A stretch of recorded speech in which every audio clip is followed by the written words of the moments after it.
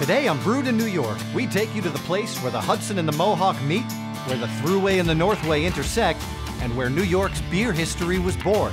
This is Brewed in New York, the capital region. Discover even more local foods and beverages at Taste New York locations throughout the state.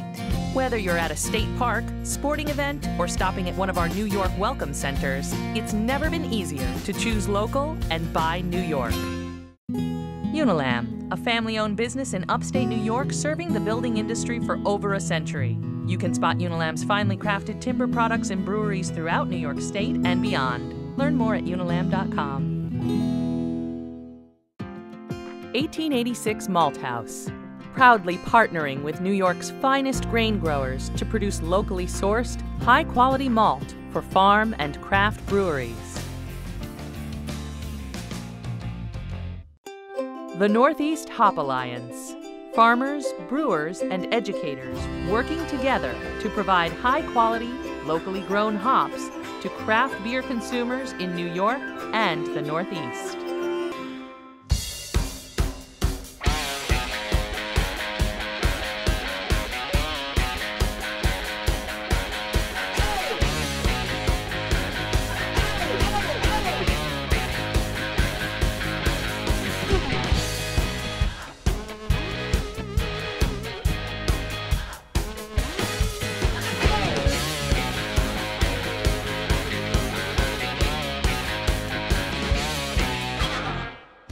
New York's capital region is rich with culture. Albany, the state's capital and most historic city, is a hub of government activity. And the neighboring cities of Troy, Schenectady, and Saratoga each add their own unique character to the region.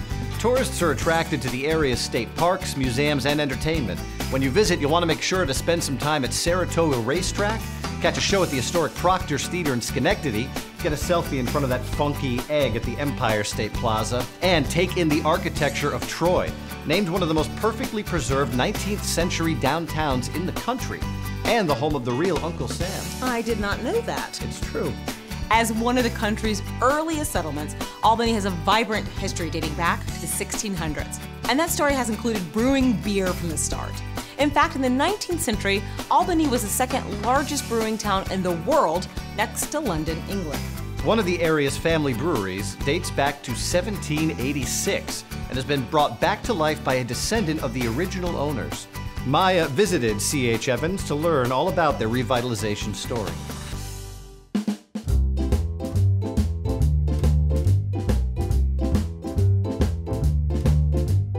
I'm here at the Albany Pump Station, and this impressive building was constructed in 1874. It's now home to the rebooted C.H. Evans Brewing since 1999. Come with me. I'm Neil Evans. I am the proprietor here at the C.H. Evans Brewing Company at the Albany Pump Station.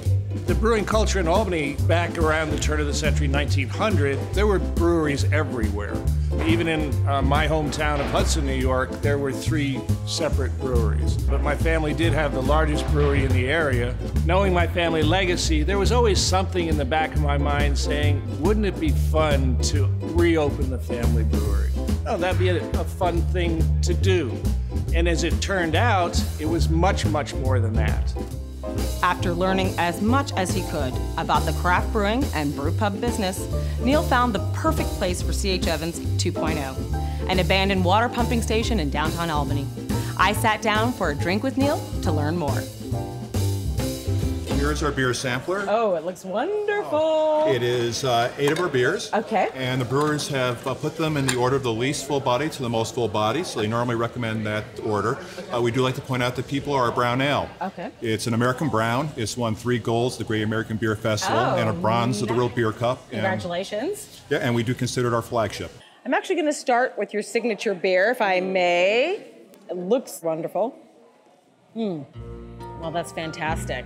Now I have to ask, about this gorgeous atmosphere because it's set up in such a way that's so inviting. Tell me a little bit more about this place. I'm looking around, I'm seeing this massive hook right there. Is that just decorative? It is definitely not decorative. Okay. That hook was actually installed in this building in 1905, and it was used to pick up pieces of the water pumping engines that were in this building at that time. Okay. It was used up until 1930 when this was a pumping station.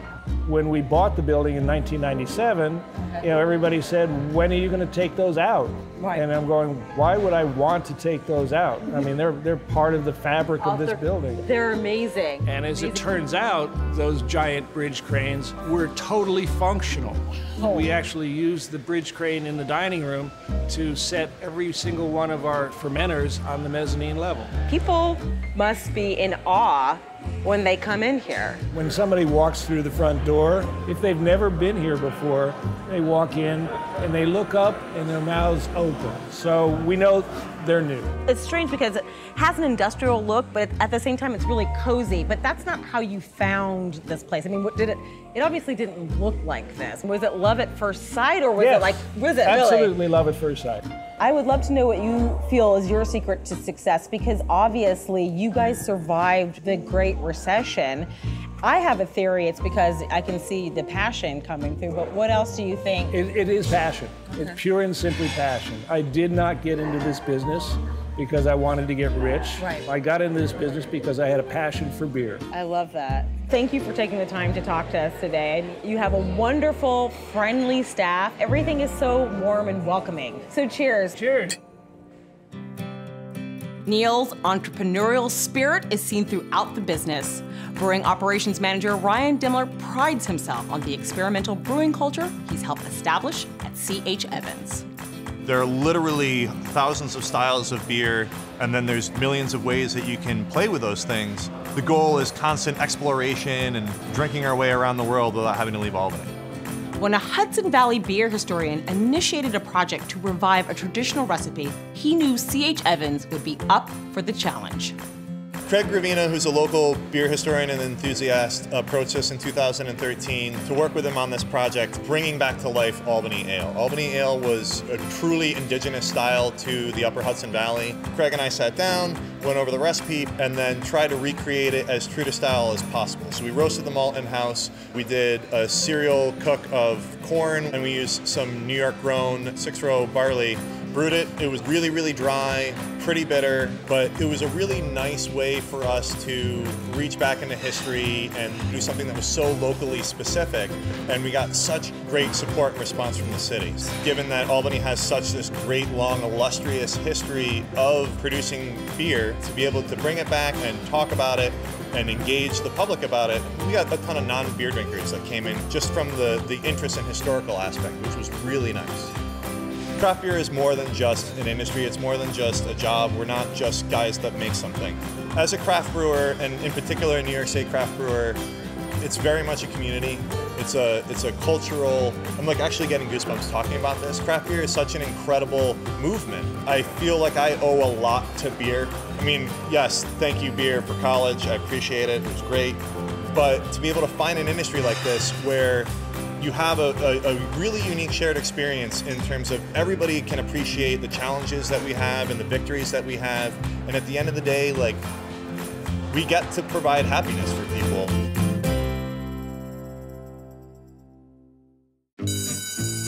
Craft 101. While there are hundreds of different types of beers, they all basically fall into two different categories, ales and lagers. So what's the difference? Look to the yeast, my friends. Ale yeast, or in Latin, Saccharomyces cerevisiae, yeah, that one, has been around for thousands of years and originated in Europe.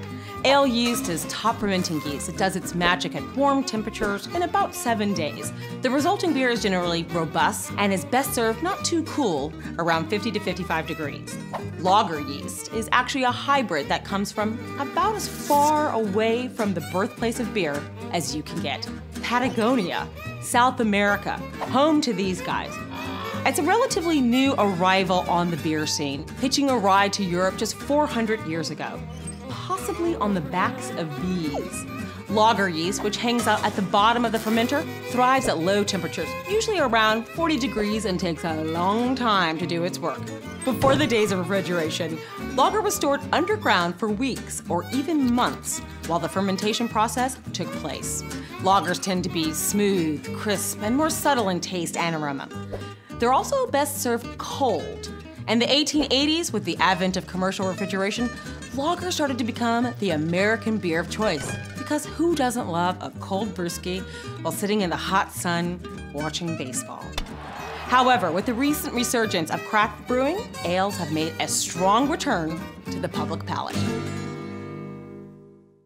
The geographic location of the Capital District is what made it such a perfect hub for the brewing boom of the 1800s. When the Erie Canal opened in 1825, Albany's position at the intersection of the canal and the Hudson River made it the perfect place for importing ingredients from the West and exporting finished brews to the city. By the 1850s, Albany's Taylor Brewery alone was producing 200,000 barrels of beer a year. But Taylor wasn't the only one. So thirsty was the country for Albany ale that dozens of breweries thrived in Albany, Schenectady, and Troy. After the Civil War, the opening of the National Railroad reduced demand for beer from the capital region. And then, of course, Prohibition brought the brewing industry to a grinding halt. It took a long time for this region to fall back in love with its brewing roots. But one visionary couple, Gary and Kelly Brown, successfully reintroduced the city of Troy to craft brewing in the mid-90s.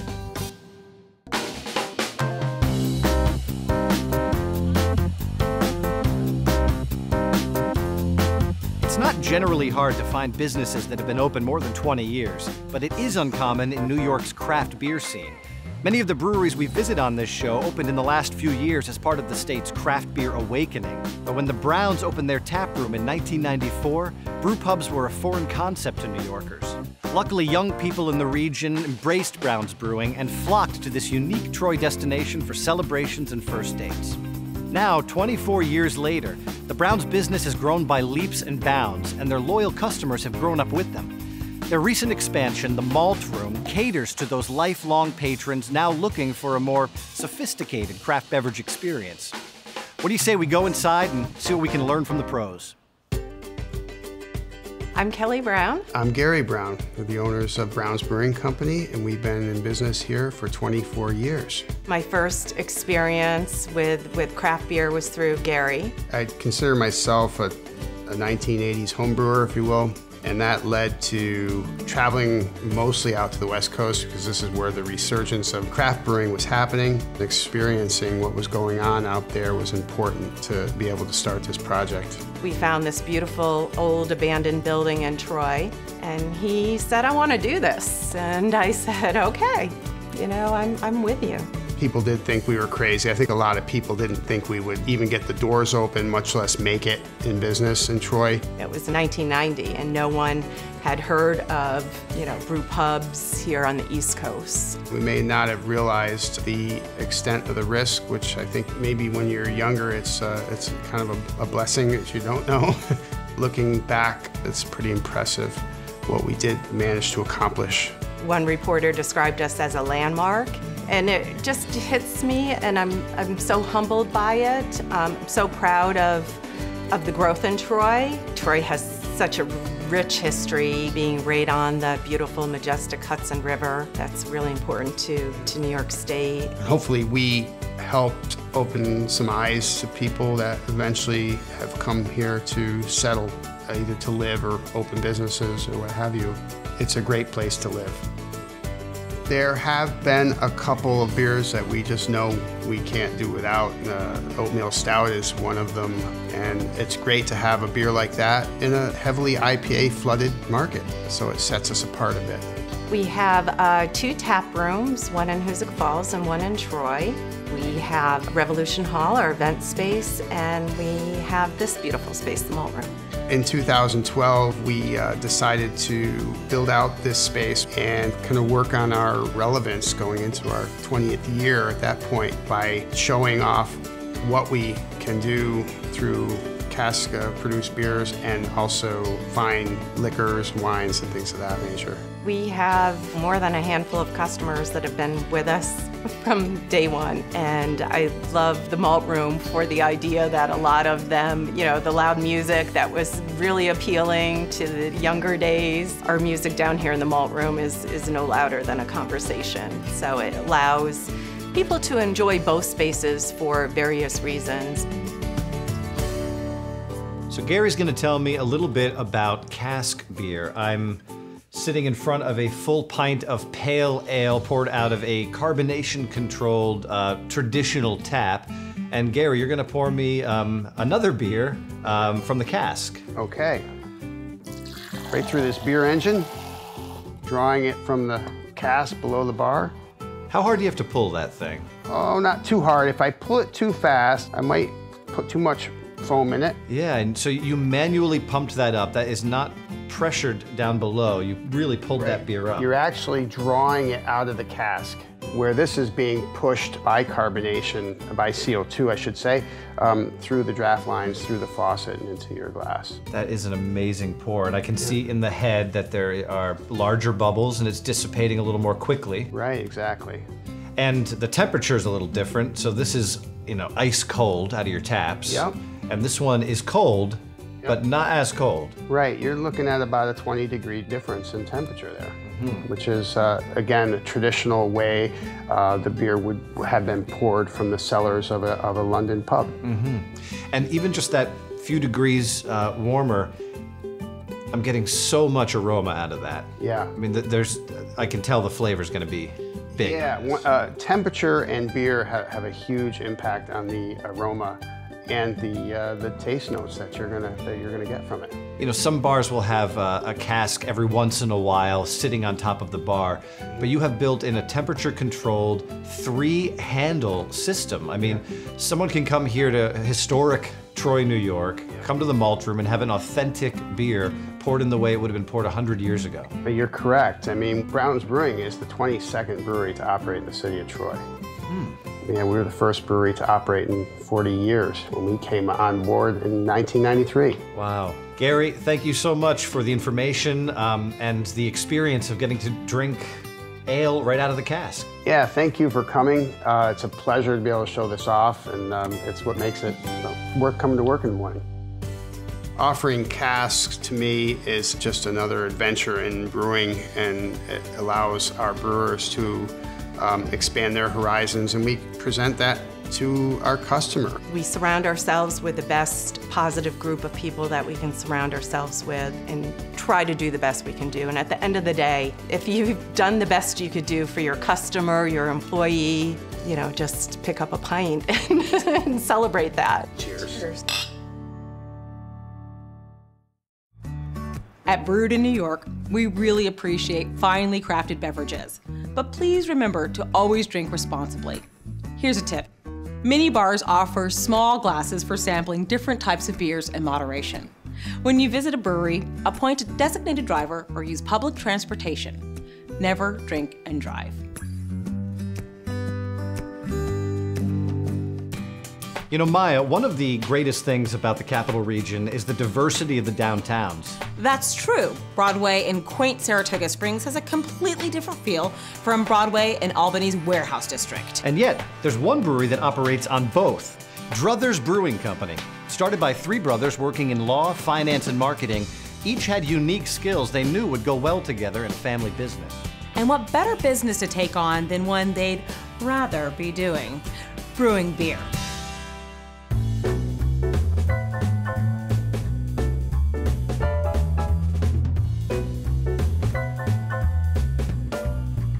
We're standing outside Druthers' Broadway location in Albany's newly revitalized warehouse district. Right over my shoulder, you can see the city's beloved 28-foot dog, Nipper, sitting on top of the former RCA building. Throughout the 1900s, Nipper and a gramophone served as a logo for a number of audio recording brands. As a handsome pup and definitely worth a picture, but these days, people come to the warehouse district for the burgeoning bar and restaurant scene. Let's go into Druthers Brewing Company, take a taste for ourselves. You'd probably never know by looking at it, but this gorgeous brew pub was once a plumbing supply warehouse. Brothers Brian, Chris, and Scott Martell opened their first location on Broadway in Saratoga Springs in 2012, but it wasn't easy. In 2007, my brother Brian and I came up with the idea to launch a brewery. I just love the concept of a brew pub. I love the feel of it, the handcrafted food paired with the handcrafted beer.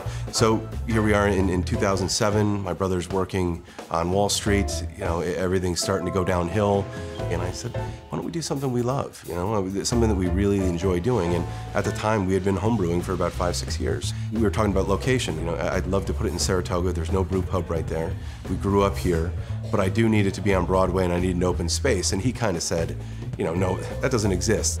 2 days later, I'm walking down Broadway, and there's a guy on a big ladder, and he's nailing a for sale sign onto this building on Broadway, and right next to the building is this little white gate. I look over the gate, and it was completely overgrown, but all I needed was grass at that point, something that I could envision turning into a beer garden. The property was twice what we could pay. As we're walking out, my wife said to me, all right, well, we can cross this off the list, and I looked at her and I said, you know, this is it, and we're gonna do it here.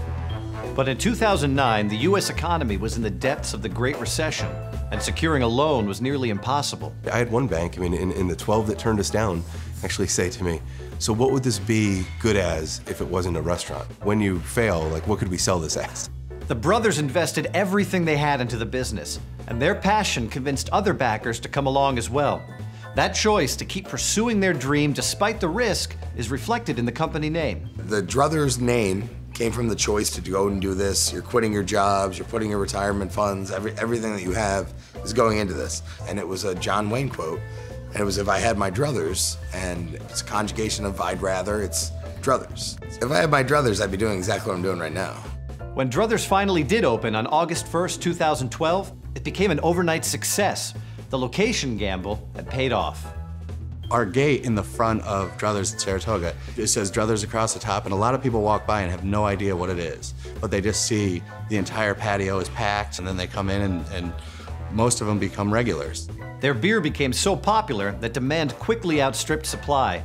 The brothers opened their second location in 2015 in the Warehouse District in Albany, both to serve a new crowd and to increase the scale of their brewing operations. But it's not just about the beer. The owners take great pride in their menu as well, which features a wide variety of hearty fare, from wood-fired pizza to award-winning mac and cheese. Mac and cheese and beer just kind of pair themselves together, in my opinion. It's probably the best you can get in the entire world. I'm gonna go worldwide on it. It's phenomenal, it really is. And our chefs spent a lot of time trying to come up with the recipe. We changed it multiple times to get to where we are now, and I just think it's perfect. And how is the beer, you ask? Well, chemist turned brewer and co-owner George DePiero has already won a gold medal for a particular kind of sour beer called a Goza. This one is named the Dare. I caught up with George to talk about the sour beer craze sweeping the region and to discuss the company's plans for the future. So this is the Double Dare Goza. This is the double version of one of your flagships, which is the Dare Goza. The Double Dare Goza is a German-style sour ale with a twist. And this particular keg has two twists. The first twist is that it's almost twice as strong as a normal Goza. Gozas are normally 4.5 to 5% alcohol, and this is 8.5 to 9. The next twist is that we dry hopped a bunch of kegs individually. So this keg is dry hopped with Citra and Amarillo, and it gives it it accentuates the already citrus characters of this beer. Yeah. And gives it a real grapefruit kind of thing. Yeah, I mean, there's like a lemon presence in there because of the tartness, but then the grapefruit is delicious. Right, most people haven't tasted a sour beer before. Right. And they need to be warned that your first sip of this is going to be wacky. I think it's really critical to keep the sourness at a nice, reasonable level, in balance with the other flavors in the beer. You should never be drinking salad dressing. This is all lactic acid that's doing this. The bacteria I use make lactic acid, the same acid that's in yogurt. Right. It's a much gentler sourness on your palate. It doesn't burn your throat. And that allows the malt flavors to come through also. The sourness is actually very refreshing and crisp. It's not just to drink a sour bomb. It's right. Yeah, I mean, it's a great summer beer. This is a really big space, yep. But it looks like there's space for more. Yes. Part of the vision is growth. Right. Yeah, we have room in here to put in a bunch more tanks and hopefully a bottling line. That's great. And so this supplies both locations to some degree of beer. Right. And then you're also sending beer to bars in the region. Right. My salesman told me that last month we sold 156 accounts. That's fantastic. Yeah, I'm really pleased. Yeah. We're more successful than our business plan said we would be. That's a good place to be. It is. It's Yeah. a much better place to be than discussing who's going to represent you in bankruptcy. So so we're happy. Yeah, that's great. George, thank you very much for inviting us into your brewery today. Thank you for coming.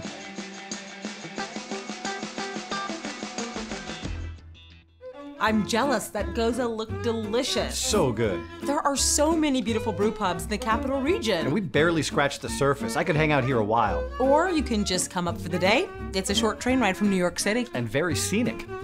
Now, if you visit our website at brewedinNewYorkshow.com, you can learn more about the places we visited in this episode, as well as other popular breweries in the Albany-Saratoga region. There you'll also find resources about tourism throughout New York State, as well as full episodes as they roll out. Follow us on social media, and we'll keep you in the loop. Thanks so much for joining us. We'll see you next time on Brewed in New York.